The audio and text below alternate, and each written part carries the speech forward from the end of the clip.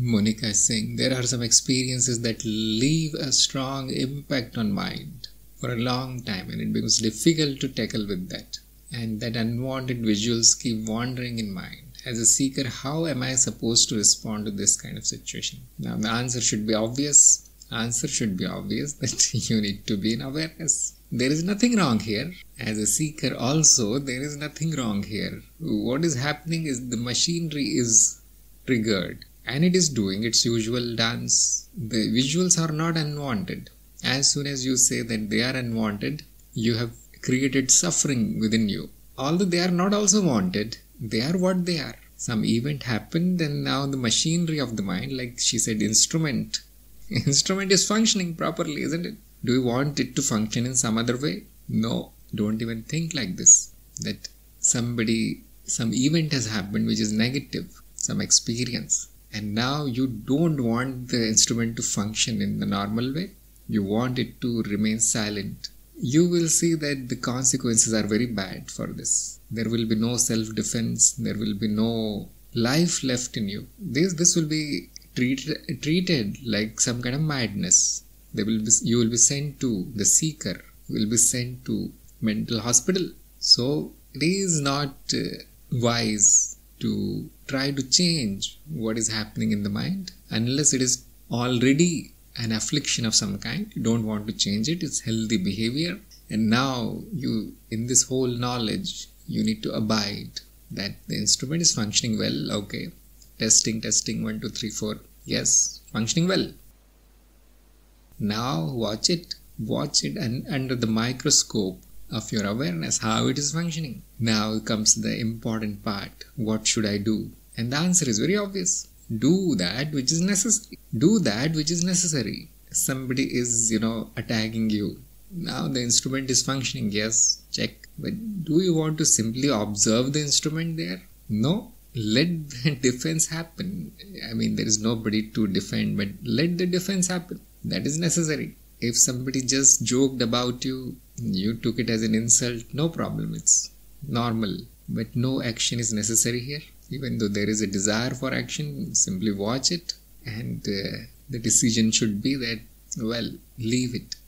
I'll let it go. And you will find that 90% of your actions, desires and all thoughts, totally unnecessary, that happen in a day, you can let them go. And the result is immense amount of peace and bliss. And this bliss is never disturbed because I am doing the necessary. It must be done. There is no I also. There is no ego involved also. You know that it is happening. It must happen like this. I am hungry, now I am disturbed. What has happened here?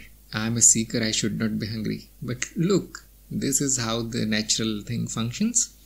Now you should go and eat. Very simple. So this is the response to the situation. Be in awareness. Do the necessary. Do not react. Do not try to stop. Do not suppress. Do not overreact. Oh, I am a seeker and this thought came in my mind. It's the dirty thought. No, it's okay. It's fine. It's all okay. You do not act on it if it's not necessary.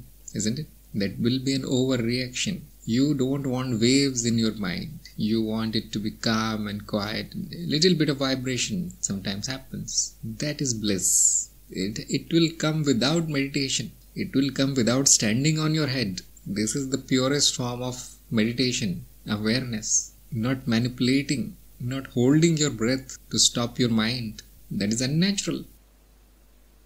Remember that this is going to be eternal. This is what is going to happen eternally. Right now you find that it is very limited and limited by the form that is taken now, the human form. But the human form will be dropped very soon. You are a seeker, isn't it? Few days remaining. And then the same activity you will be seen in another form. Same activity in more advanced forms. You cannot get rid of it. You cannot get rid of the instrument. And only thing you can do is be detached from it. It is not me. Is it working okay? Yes. What is the sign that it is not working okay? Suffering of any kind. The body is a layer of the mind. If the body is not working okay, it produces pain. Pain is a suffering. It means there is something wrong in the body. Now do that which is necessary to stop this defect, to clear this affliction, and now it is happy. This will continue forever, forever, forever. You need to let go. Let go of this madness to control everything. Be aware and the control happens. I can give you the recipe, one action to do under one circumstance. Okay, my husband said this, what should I do, Guruji? Now, I'll tell you something, you go do this. Next day, my friend this to me. My friend did this to me. Now, what should I do? Okay, now do this. So how many responses are you going to memorize? Instead, I give you the master key, and then the right response will happen. Monica is saying, during a sudden shock, the awareness is very less or even missed as per my direct experience. No problem at all. Very natural, isn't it? When you're crossing a road and big truck is coming, high speed, do you need to run or do you need to be aware? No need to be aware. Just run. Run to the other side. Once you are on the other side, you can be aware that my life is safe today. Thanks for not being aware. Because awareness may delay the action and then it is too late. So, the mind has a built-in fuse box, you can say. Fuse. When the situation is urgent, it stops the higher layers from functioning. It has to be urgent, or there needs to be urge, which means very strong desire. And the higher layers are suspended. What do we want? Do we want to interfere in this beautiful mechanism of this creature has evolved for its protection and whatever reproduction, growth? Have you seen that, we can learn a lot from the body, layer of the body, because it is visible. And most of the people know only their body. So you can check whenever there is an attack on the body of the disease, germs, what happens? The body is put to rest. You don't want to get up, first thing. The usual things, the activities of the body are suspended. You don't want to eat and you only want to sleep, and even the entertainment is not good enough. It's headache. You don't want to talk to anybody, even your loved ones, they are irritating, and you just want to wait. The intellect won't work. A very mature person behaves like a child when the person is sick. He will demand things.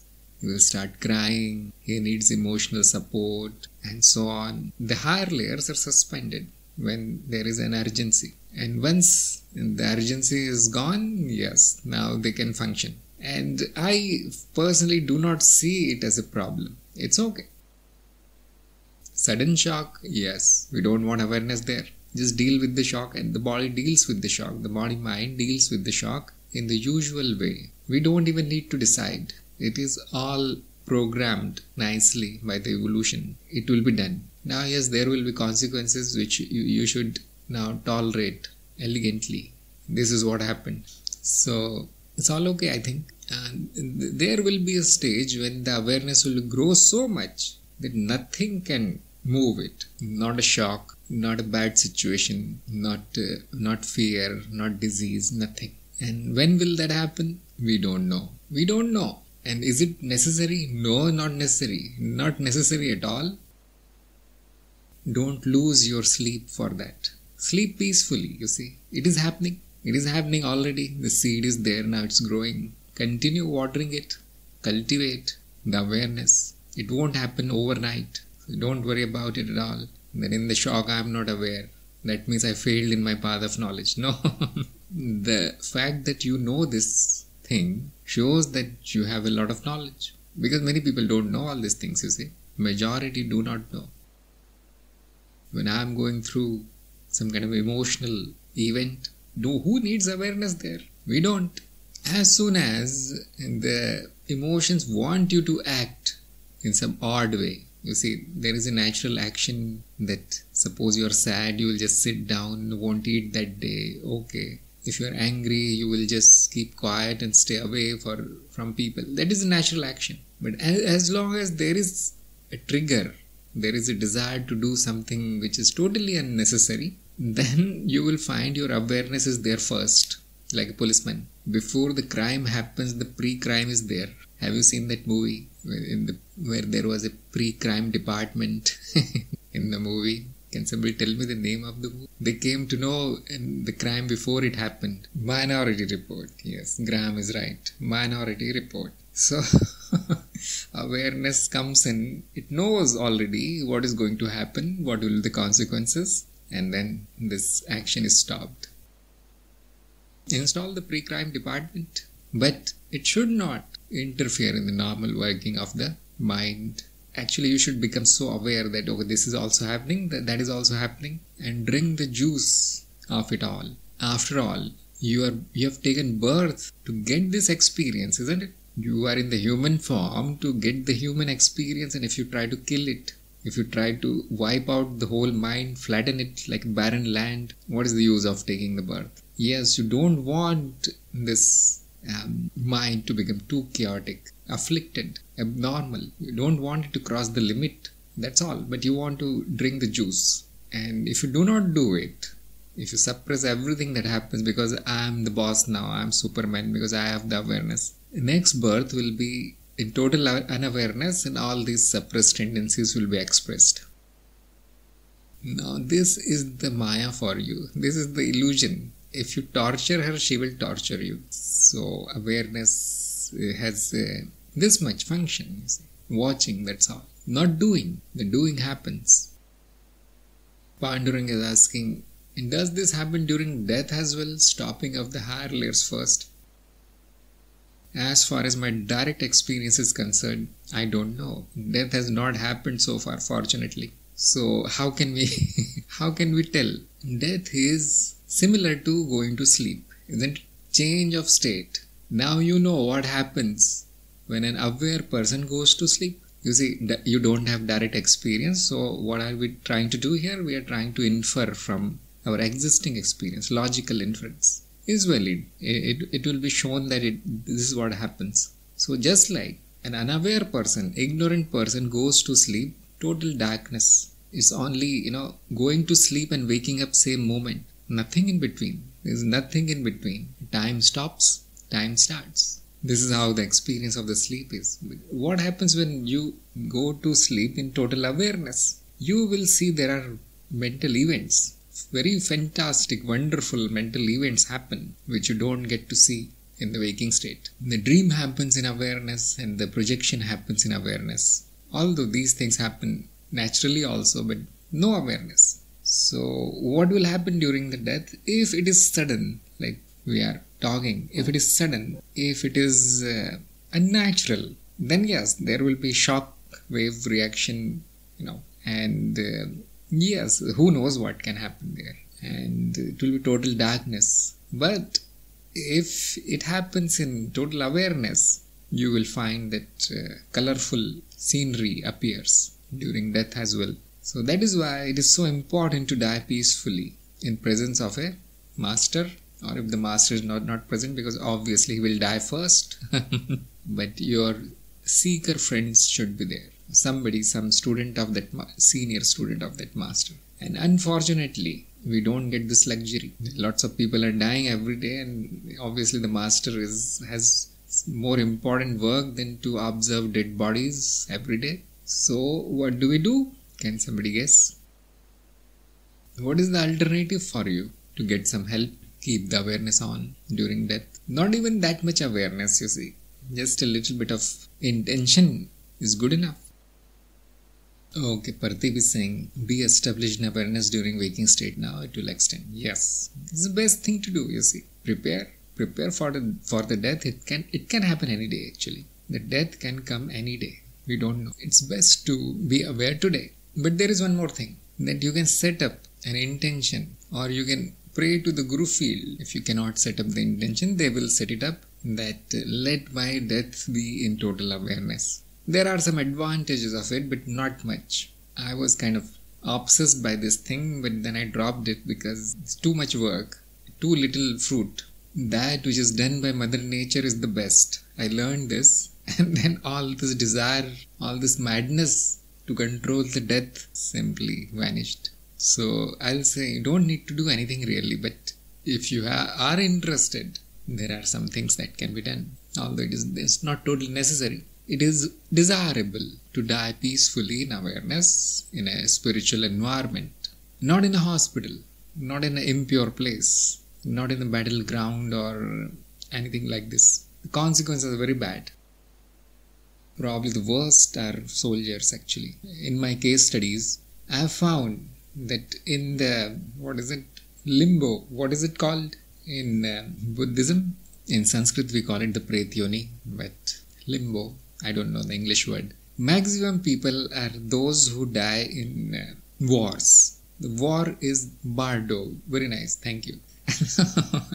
It has some other name actually, bardo of something. Anyway, so maximum people, the maximum suffering is inflicted during war.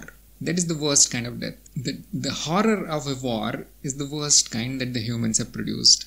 Yes, limbo in English, purgatory in Catholicism, yes. They suffer there for many hundred years actually. And the next one is the death caused by crimes, murders and all, tortures. And the next one is accidents, burning in fire and so on, you see. And the next one is disease, dying by a horrible disease which is not timely, you see. In the old age you die by a disease, it's not a disease, it's old age, no problem. Young age disease kills you, it's a problem. Then you can go on in the spectrum of dead people, it's horrible, you see. And then there is one more kind of death which is untimely, which happened for some reason, but yes, okay, it was in the allocation, this much, but still it is not good. Then now we enter the green end of the, Shubham is saying, what about suicides? Yes, it is a crime inflicted on oneself, so it falls in the worst category actually, very bad, very bad. Then we go to the green end of the spectrum, where normal death, where the life was lived but without fulfillment of desires. Majority of the desires were not fulfilled and majority of the experience was suffering. That you can say the neutral zone. And that is where most of the people are. 90% people, they will end up here.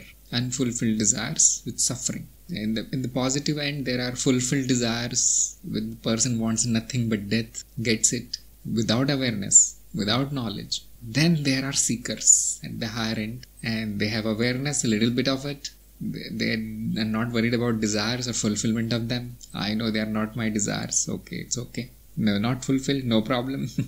I'm there for eternity. I'll fulfill them. Then at the higher end, there are people who are very, very accomplished. They have the whole Guru field with them when they die. They are taken directly to the Guru worlds, the higher worlds, where they decide the next allocation and so on. You see, they are the CEOs and you can say United Nation kind of thing.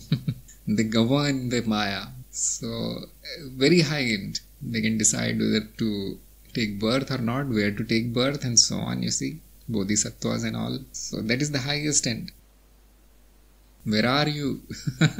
Where am I? I sometimes think about it. Where am I? We are kind of 60-70% above the average. That's all. If you mark it from 0 to 100, we are at 60 or 50 like this. Not 50, probably much better than that. But we need to progress a lot to achieve a good death where you end up in a party, not in a hell. Do you want that? Yes, everyone wants it. If you cannot have a good life, no problem. That is what you are, that is what is your lesson for this life. You are sick, you are in a bad relation, you are alone, you are dying, you are diseased. No problem at all. Somebody killed you. Okay, it's okay, all okay.